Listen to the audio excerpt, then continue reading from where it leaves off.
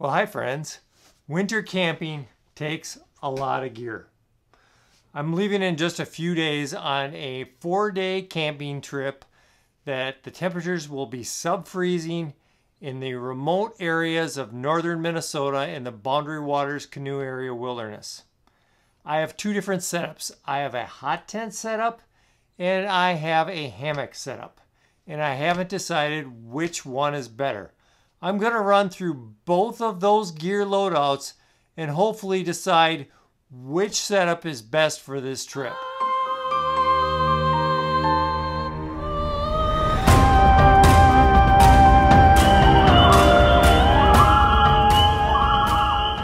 Before we get into what is in my pulk here, a pulk is a sled with a couple poles and a harness that I pull behind me, so I can carry a lot more gear than if I were wearing a backpack. If you want to see a video on how I built this pulk, I'll put a link right up in the cards.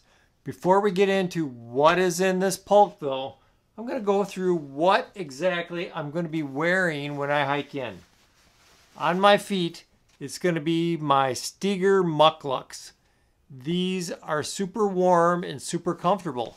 However, the temperatures up there on this trip could be going above freezing to where the snow may be wet, and these aren't real good for waterproof conditions. So I ordered on Amazon, and they're not here yet, some tingly rubbers. So I'm going to wear those rubber boots over my mucklucks to help keep them dry. It isn't perfect because mucklucks stay warm by breathing, but at least my feet will be dry, and if it's warmer, they don't have to be quite as insulated. Okay, moving my way up. A lot of gear, as I said here. My pants, I just have some Wrangler pants that I bought at Walmart that are insulated, and I've worn these a lot, and I really like them, and they're somewhat water resistant. Under that, I have some polyester nylon spandex type underwear that will wick moisture. Going up, my base layer on top is my Brynja mesh wool shirt. So this thing is mesh. It helps dry and breathe a little bit better having that mesh. Over the top of that, I'm wearing, believe it or not, when it's cold out, a lightweight sun hoodie. And this is really nice because it has the thumb holes in it, and it's from Wuru Wool Company. Over the top of that, I have my Appalachian Gear Company alpaca hoodie. I will have my Appalachian Gear alpaca buff here to wear around my neck. I didn't mention it earlier, but I'm going to be wearing some wool socks, some thick wool socks on the way in, as well as I have just a regular polyester stocking cap, and I have some wool gloves, hybrid mitten, where you can peel off the fingers and use your fingers, so that works real well. And on top, this is a new piece of gear for me. It's the Bearskin Fleece 3.0 Tactical Fleece Hoodie. I'm probably going to end up taking this thing off on the way in because I'm going to be sweating my balls off. But the reason why I like this hoodie is it has like 13 pockets in it. And when you're camping in cold weather, it's important to keep some things warm. I have some eye drops in here. I have two battery banks for power. I have my headlamp. I have my Garmin InReach Mini. All of those battery things that can freeze when it's cold out, I keep on my body to help keep it warm. That being said, with all those power banks, this thing's pretty heavy right now. It's probably 5 pounds with all that gear inside of it. Okay, let's hop into what is in the pulk. And I'm going to go through what's for my hot tent setup first before we talk about hammocks. Take the straps off here on top. I'm not going to start out wearing them, but I'm bringing them along. Are my MSR snowshoes with the tails on the end. I'm not sure how deep the snow will be, even if there isn't a whole lot of snow. These work out well for walking on a lake. The ice conditions may be a little murky, and if you have a lot of slush, these help you from sinking down in that slush a lot, and it gives you a little bit of grip. Okay, up in front here, I'm kind of proud of this. This is a 3.5 gallon bucket from Menards. I'm going to be keeping all of my food, hopefully, that will fit inside of there. And it has a screw-off lid. Let's see if I can show you here. Where you can screw it off. Put the food inside of there, and it keeps it kind of protected somewhat from rodents. I have a few things in here, a plate, a spoon, my fork. But I'm going to show you something else that this bucket will work for a little bit later on here. Let's hop into what's inside of this big duffel. There's a lot of gear in here. This setup with the hot tent, I tried to weigh it on my scale, as you can imagine. Anything in a sled this big is a little bit hard to weigh, but I approximate that it weighs about 60 pounds, which isn't quite as bad when you're pulling it in a sled versus on your back. Now this is my sleeping pad. It's a big, thick, as you can see, look how big this thing is. Insulated. It's partially foam, partially blown up. Sleeping pad for the nice cold temperatures. Bought it off of Amazon. I think the brand is Invoker, something like that. Okay, in here, I may not need it, but this is good at night for sitting around the campfire. It is my Leskin River Boreal big thick wool pullover shirt. This thing is really expensive, but probably the best piece of clothing that I wear. I'm just not sure that it's going to be cold enough to wear this, but I do like wearing this around the campfire because it protects my other clothing from those sparks that come off of the fire. Okay, I have a couple extra of the wool liners that go inside of my mucklucks. Last year when I was up there, I did fall through the ice with one leg just up to my knee, and I got wet, so I was glad I had those extra liners.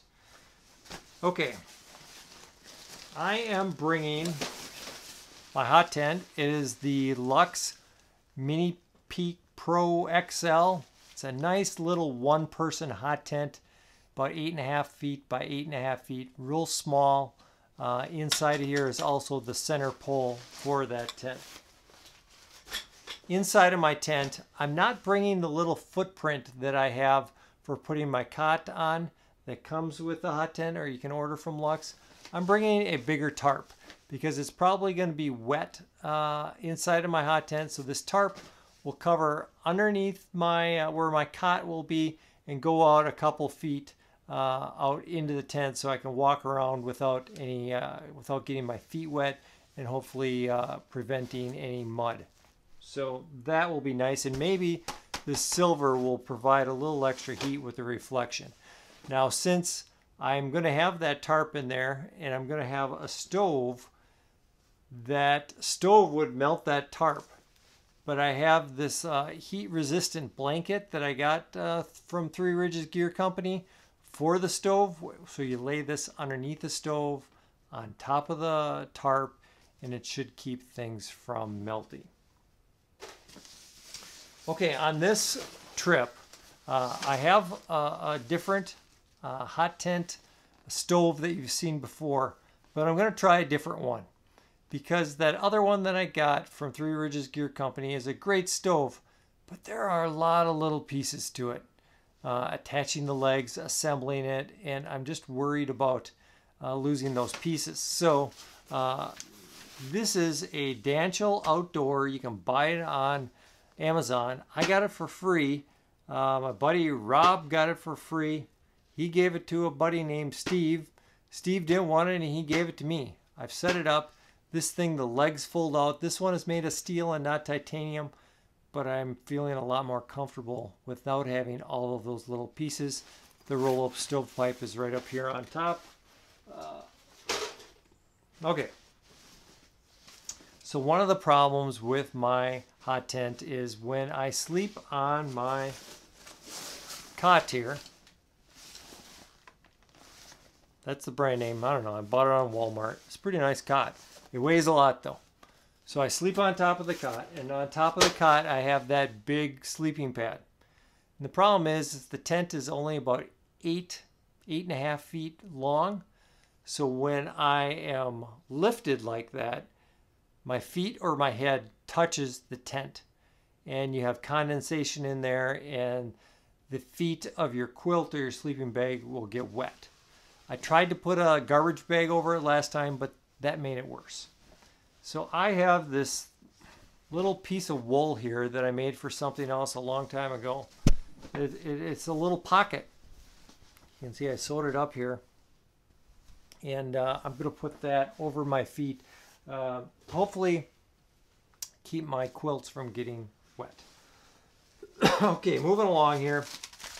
I have another little piece of tarp that I'm going to be using. I don't know where, but it'll come in handy. I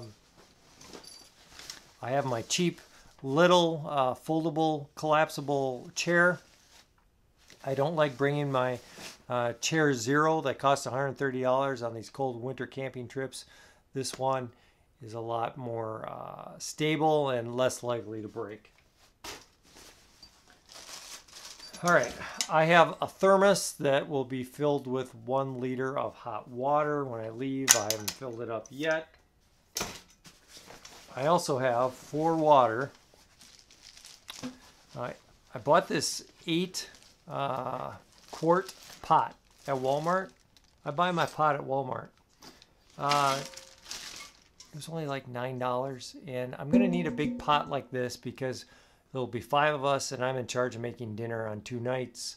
Gonna make some beefy noodle one night and some shells and cheese with a bunch of jalapeno brats in it. Should be delicious, but big serving since there's gonna be 5 people, and when it's cold out, you need to stay well, have a lot of nutrients. Don't be hungry or else it'll be cold. Also, I have another Nalgene water bottle that'll hold another liter, and 2 layers of Reflectix that go over the top to keep it from freezing. You don't want to bring too much water on a winter camping trip because you just got to keep it from freezing. So this pot, we will be getting our water out of the lake and boiling it, but a big pot like this, you could also melt snow. It's just melting snow is kind of dirty, and getting the water out of the lake is a little cleaner. Okay, shorty shorts. We're gonna jump through a hole in the ice again. Gotta have something to wear. Okay, I have a couple of candles here and a little metal plate to put it on. These make a good night light at night. Each of these will burn for 20 hours, so over 3 nights these should last. Nice little night light for when I have to wake up in the middle of the night and take a pee. I can see what I'm doing. Okay, this is my strap-on, Snow Zpacks. All right, I have a little insulated cup here for drinking hot chocolate. I have a hand warmer that I can put inside the pocket of the Leicester River. It's powered by a power bank and it heats up. The problem that I have, my fingers go numb, so when I'm setting up, when I'm tearing down, I'm going to put my power bank inside of here, and I can take little breaks and warm my fingers up as I'm going. What are the other little things in here? I have 1 pillow, and I have a 2nd pillow. I'm not going to open this up. This is a compression sack. This has a 0-degree top quilt from Hammock gear. It has my puffy, my hooded puffy from REI with a hood that I really like. It has down booties that I like to wear when it's cold out, even inside of my my quilt. So that is all in there. And also I have a down inflatable pillow inside of here that my buddy Miyagi made. So I have 2 pillows when I am sleeping on a cot, I need the 2 pillows to get my head up a little bit to make it more comfortable. Also for that, where's the other one here? Also for that polar plunge, I bring a little pair of sandals. I can wear these right into the water. They're rubber, so they'll dry out quick, and I don't have to walk on the snow because I'm a delicate flower. All right, here's the second one. Here's the lid for my pot. I have a little bowl here. I have a plate inside of here. Okay, this bag, quickly, when you go in the snow, you can't put regular tent stakes in. These are snow spikes. They're simply a PVC pipe, cut in half, put some holes in it, a line on it with a carabiner on the end. You bury this in the snow, it freezes up, and it'll hold everything together. However, sometimes, if there isn't enough snow, I also bring along these big spikes. So these are just really, really big, like 6-inch, 8-inch long nails that you can pound into the frozen ground. So I have options there if I want to use the snow stakes or the spikes. Keep on moving along here. Almost done. This is my clothes, my extra clothes. We'll go through here really, really quick. I have this fleece hoodie that is really nice when it's cold out, not only as a hood, but as like a balaclava, and you can wear it just around your neck. It's super warm. I like it when it's super cold. We'll see how much I need it since it isn't going to be as cold this trip. I have a pair of tights that I can wear underneath those pants in case I'm not warm enough. An extra pair of underwear. I have a lot of gloves. I'm kind of Imelda Marcos says shoes. I have gloves because I never know which ones are going to be best. I have some big, thick, insulated double X ones where I can wear a thin glove underneath it. You can see these are all black. That's from working with my hot tent and rolling the stove. And when you're working in the hot tent and you want to grab things, it's nice to have some insulation there so you don't burn yourself. Keep on moving here. I have some insulated leather gloves. They work good for processing wood and gathering wood when it's cold out. These are some clamshell. These are for ultra cold. Again, you can wear gloves underneath it, but having some nice warm mittens. I don't think that'll need them, but you never know when you're out there and how you're feeling, and you just might have a chill, and I'm bringing those with, but I'm thinking maybe I don't need them. And these are my warmest socks. They aren't wool. Polar Extreme. They're like a fleece, but these are warmer than my wool socks. But I'm not going to wear them in because I don't want to get them sweaty walking in. And I have just another couple pair of Darn Tough socks. I was thinking about maybe wearing these as a sock liner, but I'm just going to bring them along. Who knows if it's hot out there and my feet are sweating. Maybe I don't want to wear my thick socks and I can wear them in my boots. Okay, a couple little things here. This is kind of my ditty bag. This is the Govee sensor. So this is Govee's an app. Basically on your phone you can see what the temperature and the humidity is outside. I'll hang this on a tree when I get there. I can see from inside my hot tent how cold it is. It also tracks over time kind of a chart of what the temperatures are. It's really interesting to see. I have 3 of these metal tins. Inside here are a couple lighters, some fire starters, and my what do you call it, the little thing that you blow through to help with the fire. All right, keep on rolling. I have some stickers in case I see anybody that they want a sticker. I have a little washcloth for washing out my pans, anything really. Some corded earbuds for my phone in case I watch a movie or watching videos at night. Some charging cords. I have a thermometer. I hang that inside of my hot tent so I can say, it's 100 degrees in here and it's only 20 degrees outside. Who cares? But this is even more important. It's a carbon monoxide detector when you have that stove going in your tent. You want to be safe and not end up dead. I have a pair of glasses. Also in here, I have this plastic bag. It has all sorts of disposable heating pads, wet wipes, Band-Aids, chapstick, an extra water bottle cover, which I don't need, earplugs, carabiners, all sorts of shit. All right. That is everything inside the bag, but we're not done yet. But wait, there's more underneath the bag. I have this insulated seat pad. Put this in my chair or put this on the ground. Keeps you nice and warm and dry. I have a collapsible shovel in here. A lot of times you need to dig out where your tent or your hammock is going to be. I have my Gomboy, big boy saw here. Very sharp. I have a splitting axe. A lot of fire processing when you have a hot tent. This is a pole that I made for the center pole of my hot tent. If there's deep snow, this will allow me to put my tent on top of the snow and dig down so my tent is taller and my pole will be long enough. I hate it when my pole isn't long enough. Okay, this is what I'm proud of. I made this. You can see on here, there are 4 magnets. So, when I'm in my hot tent or wherever, magnets on here too, right?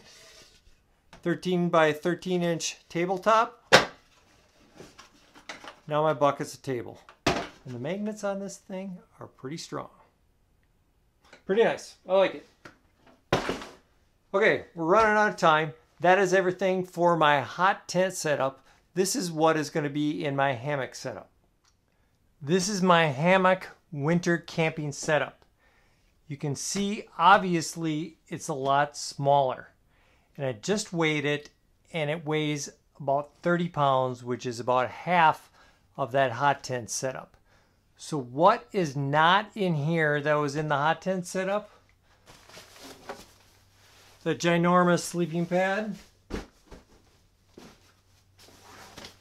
The cot. This thing is super heavy. Let's see here. We got the big tarp I don't need, plus the heat blanket for over the tarp. Obviously, the hot tent itself and the center pole. My center pole extender. The hot tent stove and stovepipe. The wool cover for my feet.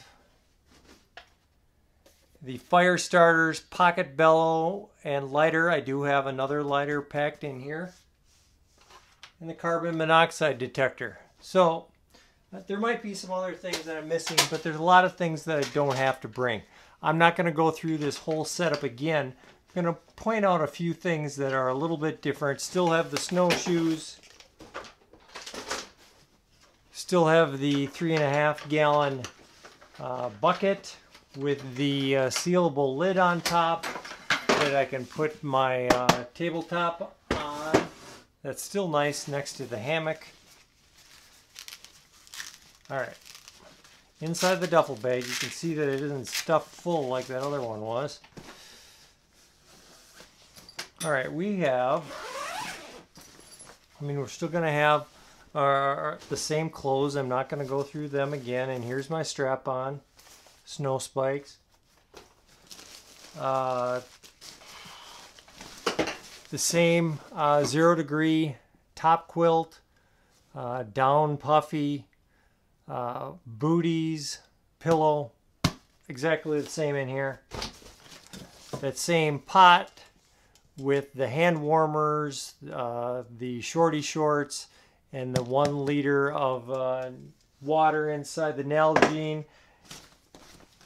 Still have the cup, pillow. Okay, this, still have the candles in here. Still nice to have that nightlight, even if you aren't totally encapsulated inside of a tent. Flip-flops for the polar plunge. Extra wool booties for the boots.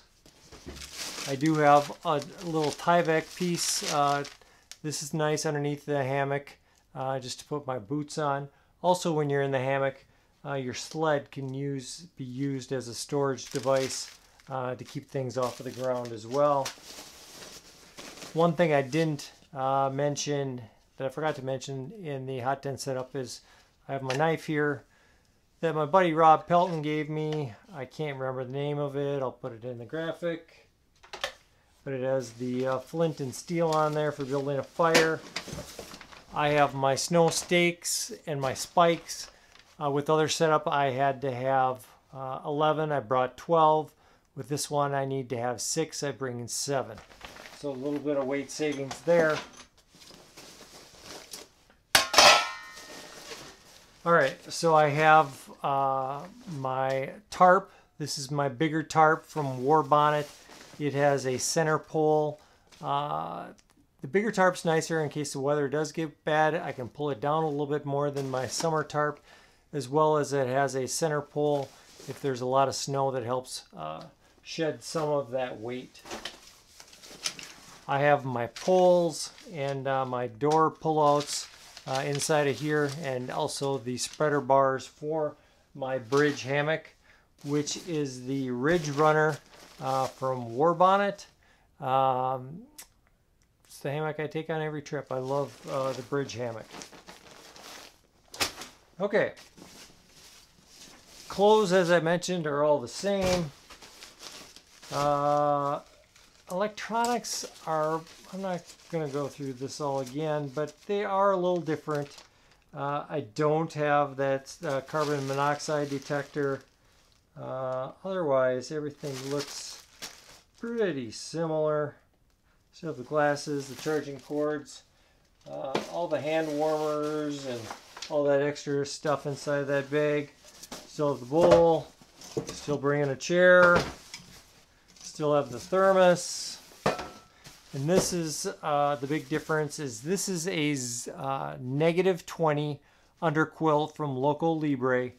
I could have packed this in a lot smaller bag, but on that last morning when you're packing up and your fingers are cold and you're tired, who wants to deal with a compression sack? I already got one. I can fit more stuff into this huge 40-liter bag if I need to, but I have plenty of room. I don't need to compress. I got the bowl here underneath. You know, still got the axe, still got the shovel, still got the saw, still got the tabletop, still got the pad. I do not have that center pole extender. So, I don't know, friends. On this camping trip, there are 5 guys. One guy's bringing a snow trekker type bigger hot tent, so he will have a bigger stove. I am not bringing my oven for my little stove. Most of the cooking will be done on his bigger stove inside that bigger tent. We do have that bigger tent for drying out, warming up in case I brought my hammock. The big difference is sleeping in a hammock is actually more comfortable than for me to sleep on the pad by just a little bit. The part where the hot tent comes in handy, even if we have that other hot tent, is when I'm going to bed at night and when I'm waking up in the morning. It's nice to stoke up that little fire, start out your day nice and warm, be nice and warm when you go to bed. So which one am I going to bring? I don't know. I guess you'll have to watch the video to find out. And I'm not being a jerk, just making you watch that video. I honestly don't know which one I'm going to do yet. So I'm not going to tie myself down to which setup I'm going to use. But tell me in the comments, which one do you think that I should use? Boundary Waters, it's a 3-mile hike in, walking over a lake, 60 pounds versus 30 pounds, hot tent versus hammock. It's a toss-up. But thanks for coming along. I know this video got a little long. If you like this video, go ahead and hit subscribe, punch the bell notification, check me out on Instagram and Facebook. Don't just hide out in the winter. Get out on the trail. The air's beautiful. The sun's beautiful. We'll see you on the trail.